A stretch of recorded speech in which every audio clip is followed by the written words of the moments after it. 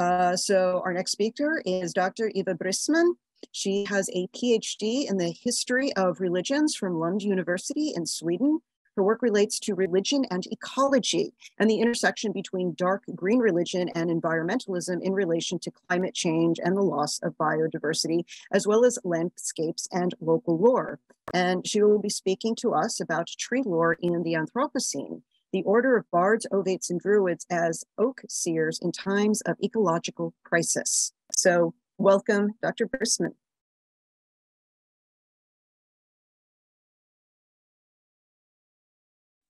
So, can I be heard now?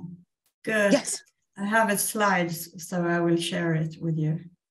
So I'm participating from Sweden, so it's comfortable Sunday evening, afternoon. So this is the one. Yes, I will take it from the beginning. The very first one. All right. If you have, yes. Do you have a PowerPoint? Because nothing's coming up. We're just seeing you. Okay. So you need to pull up and then hit share No, screen. I think I didn't open it before. I didn't take it through this one. Share screen. I just opened it. I think you got there it you now. Are. Yes. Fine. Yeah, that's good. And so then just do. You got it. That's perfect. Good. Yes. So working with relation to environmentalism and dark green religion, it could be say. So paganism is part of that field, you could say. And I've been looking especially at Britain. I did my PhD there, and I live in Sweden. So it's kind of close to go there. But this is, I will look at Frazer. He talks about what he called worship of trees. And I will relate that to what I call modern tree lore.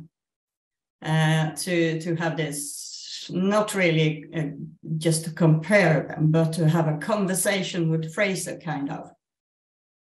And so I will ask how that ancient phenomena that Frazer described can be set in relation to a contemporary context and the discourse on ecology and in the Anthropocene. And the Anthropocene is a concept that is central in environmental humanities. So it addresses the new geological age that we're living in, where humanity had become a geological force. So I used the Anthropocene a little bit like in contrast to antiquity, which Frazer used. So that's why I'm using it. And it's also a concept that is very central in environmental humanities. So that's a little bit part of my vocabulary. But if you look at Frazer, if we start with him, and his comparative religions, what he's doing is that he's trying to do in the Golden Bough is to try to form we try to do in his comparative method. I really have this before the text now. Could I move them a little or something? Because I can't see the text because this squares faces up here. Maybe I can, yeah, that's good. Sir James Frazer, and he called it a general work on primitive superstition and religion. And he called his method comparative religion.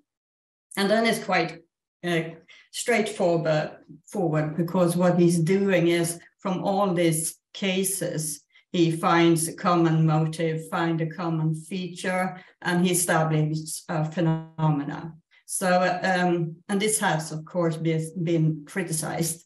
But what he's doing is that he's establishing these phenomena, and the one I will address is the worship of trees.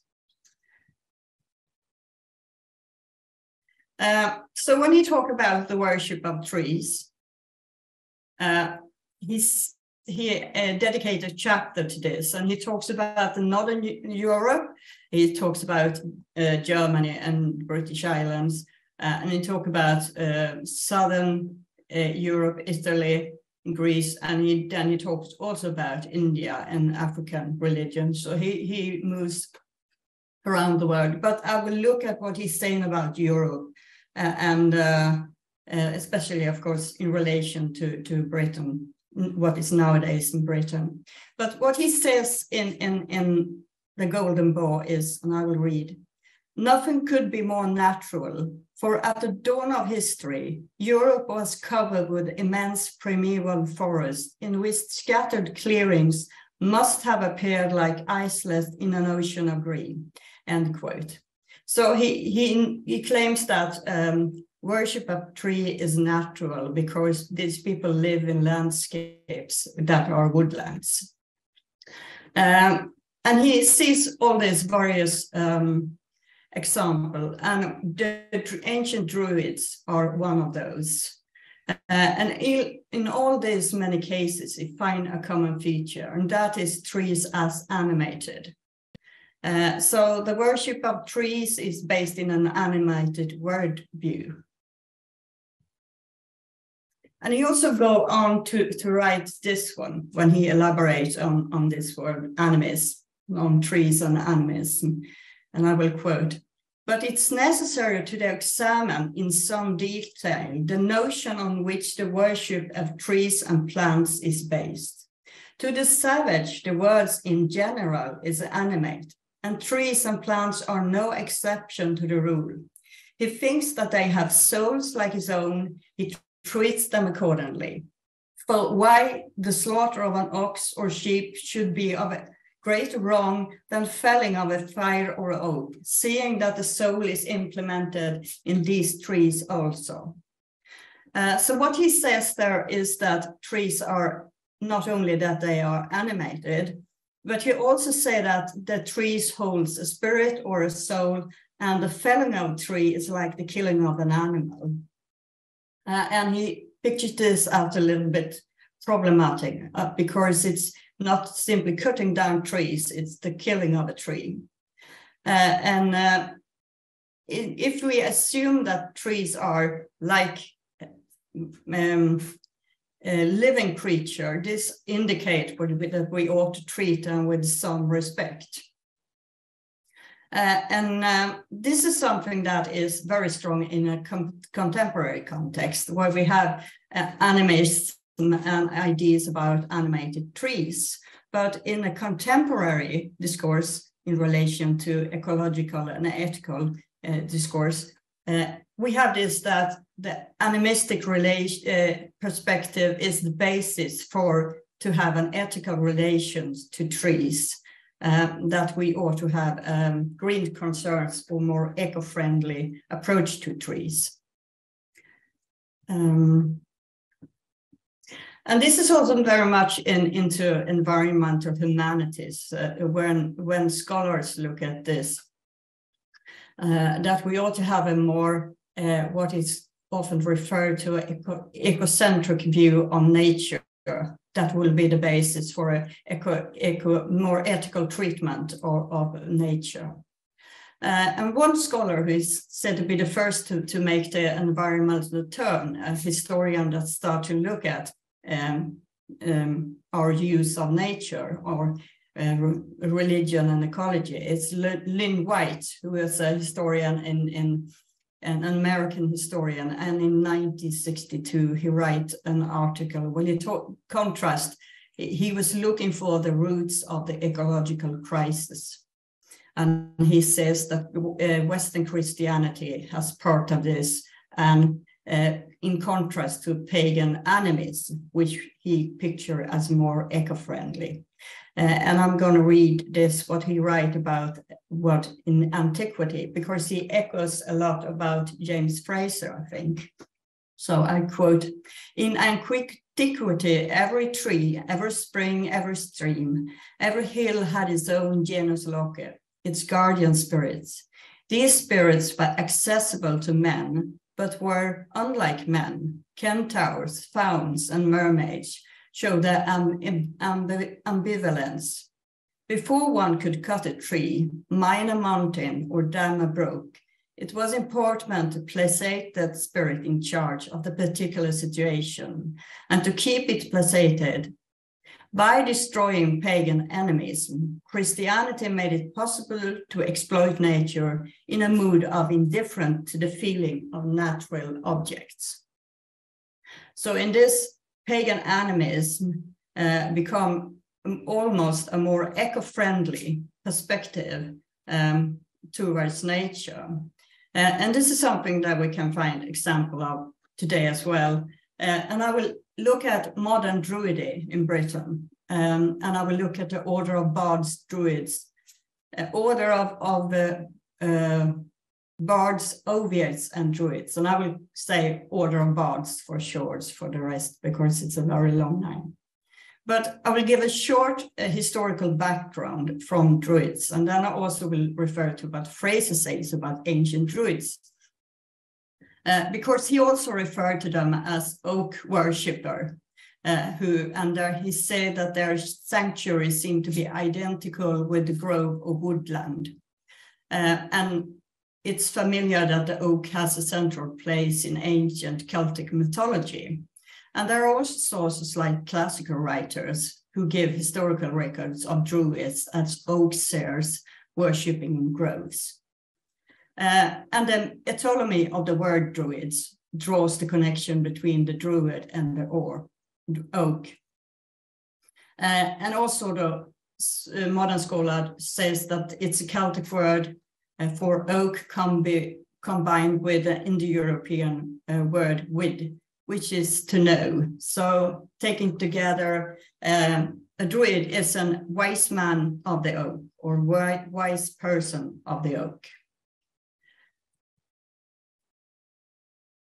And I will look at the order of the bards, as I said, and I will also see that I will look at a special one thing, because one thing that I have done is to engage in protecting trees. So first I will look at what they say about it, because they also make use about the historical use of modern Druid as oak seers. And they have this, that they, so to speak, refer to the history and this historical Druids, but they do not have any claims of continuity between them. Nonetheless, they refer to this as oak seers, referring to growth in Britain, but they also see themselves as a modern form of Druidry, and they are also talk about the role of trees in relation to various forms of tree lore. And this is, you cannot simply say that what they're doing is simply worship, because they also do other things in relation to the ecological concern and protection of woods in the UK. I will compare once more the ancient time, which Frazer picture, because he pictures England in ancient times as a woodland. And he said that it was natural to worship trees because it was a woodland.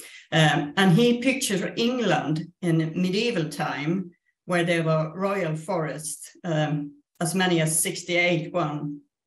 And he writes how a squirrel might leap from one tree to another. But today, when they talk about England and they talk about forests, it's a thematic of the loss of forests that is very predominant. And there is one man who is named Peter Frinis, who is written about this, and he says he's a nature writer and environmentalist. And he says, quoting, "Today we have less woodland cover than almost any other European country, despite 4 decades of hard planting by the Woodland Trust and other dictated charities," end quote. So this is, of course, a great difference between historical Druids and contemporary. And also, what the Order of Bards has done is that they have participated in a great appeal for protecting forests in Britain. And there was a great national campaign that was initiated by the Woodland Trust that is named the Charter of Trees, Woods and People. And it was launched in 2017. And they have formulated 9 principles for a society in which people and trees can stand strong together and will guide their future. And they also say that they are promoting tree awareness in Britain. And there are more than 50 organizations that have been given support to this charter. And they are both environmental organizations, but also religious ones, such as the Order of Bards, Ovates and Druids. So what the order has done is that they have formulated a statement in support where they describe why they take part of this charter. And in this, they do in this again that they refer back to themselves as Oakser, the etymology of the word druids. And they establish and emphasize the relation between Druidry and the protections of trees. But they are also very much put themselves as modern Druids. And this is from their statement in support, so I will read it. British Druids today draw inspiration from that heritage. Still honoring trees and learning the many lessons they have to teach. Trees are, for us, far more than mere resources. They are spirits of the wild, counsel of the heart, and guardians of the aged, worthy of respect and love. Defending Britain's woodlands and encouraging an ever closer relationship between people and the forest is for us, therefore, a sacred charge. In this time of declining biodiversity, increasing urbanism, and climate change, this charge is more important than ever. So if we would not be surprised to find this in referencing to tree lore, and when we look at the statement in support from the Order of Bards, we could expect that, but if we look at the Charter of Trees on their webpage, they also offer a historical background in looking back in the history of Britain.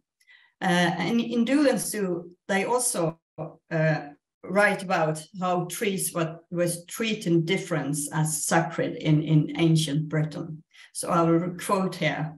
Earlier Britons, Celts, Romans, Anglo-Saxons, and Vikings all brings beliefs about the magical powers and sacred importance of forests, trees, plants, and animals, end quote. So I think they also have a ring of Frazer in their describing this relation to trees and forests in ancient Britain. But they also have this, what they're really saying is that trees in this ancient traditions, where trees are considered sacred, they were to be seen as they were given a kind of respect that we seem to lack today. So the Order of Bards describe what they're doing themselves in terms of tree lore. They write much about tree lore. There is also anthropologist of religion, Graham Harvey, who writes on Druidry and tree lore, and he says that it is a complex system where each tree is associated with a particular mood, action, phase of life, deity, or ancestor. And he also said that this is it's a recent in origin, and it is, in Harvey's word, quoting, an inspired response to the needs of the contemporary world. It draws whoever on aspects of folk tradition, story, and legend, combined with the knowledge of natural history, and traditional human usage of trees. But I think also what we can see when we talk about tree lore, which I refer to tree lore in the Anthropocene, is that it's not only folklore and legends and so on that are part of this, how you see trees as animated. Because today we also have scientific biological theories, which is also resonates with this. And for example, we have a German plant researcher known as, he's named Peter Wohlleben, and he has written a book on trees, the hidden lives of trees, what they feel, how they communicate, discoveries from a secret world. He introduced the what he refers to as the wood wide web, and he says that trees are able to communicate and coexist with each other. And he's a researcher, but his book was reaching far beyond the scholarly world. And he also was a prize-winning book. And we also have, of course, in Britain, we have the eco-barrister, Paul Higgins, who is working for implementing ecocide in legal systems, which is also a part of this. And there is also, in a more philosophical, biological discussion, we have a person named philosopher, biologist, Matthew Hall, plant person, and he says that we are very much shaped by what in Western world, what he calls zoocentrism. We care about animals and we care about humans, but we are less interested in plants, and we ought to treat them with the same respect as other living creatures. So I would say that modern tree lore is also drawing from this philosophical, legal, and scientific perspective. And the interesting thing is that it goes well with this animistic folklore, where trees are representing the larger than human world, and it can merge into a modern form of tree lore. And we can also see that what they're doing is not simply worshipping. And again, Graham Harvey, he refers to those as eco-pagans. And he writes, and I would say that, quoting, "The natural history of trees will sooner or later reveal the extent of the destruction of trees, woodlands, and forests, and the rich habitat they provide. In Druidry, this cannot remain simply an idea or awareness. It must be translated into some sort of action." And that is what he's saying, that some pagans are taking part of activism, and he addressed those as eco-pagans.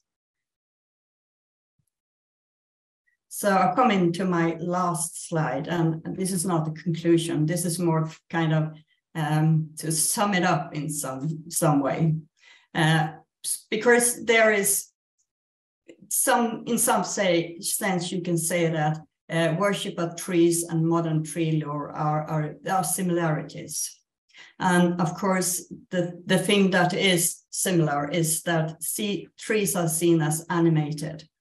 And if we look at worship of trees in antiquity, following Frazer, he would say that trees are animated and spirit may inhabit trees. And he also claimed that the worship of trees is natural because there is these rich woodlands. But he also saw worship of trees as magic superstition, and he saw that it was incompatible with science, and this was, of course, part of his evolutionistic scheme, where he posed a magic superstition as not less evaluated teams, and he saw them as primitive and different from religion. And if we look what I refer to modern tree lore in the Anthropocene, we can also say that trees are animated, but rather than that individual trees are inhabited by spirits, trees are part of the larger than human world, where everything is interconnected. And also tree lore is a response to the loss of forest and increasing ecological crisis. And modern tree lore draws from science, for example, from biology and philosophy. And modern tree lore and paganism are alternative spirituality that is a part of modernity. So rather than worship, it is to make kin. If we would want to describe what is going on, I think Donna Haraway's term to making kin is more suitable to describe how people relate to trees than many ways people relate, or druids relate to trees. And also they are taking part of environmental activism. So that's the end of it.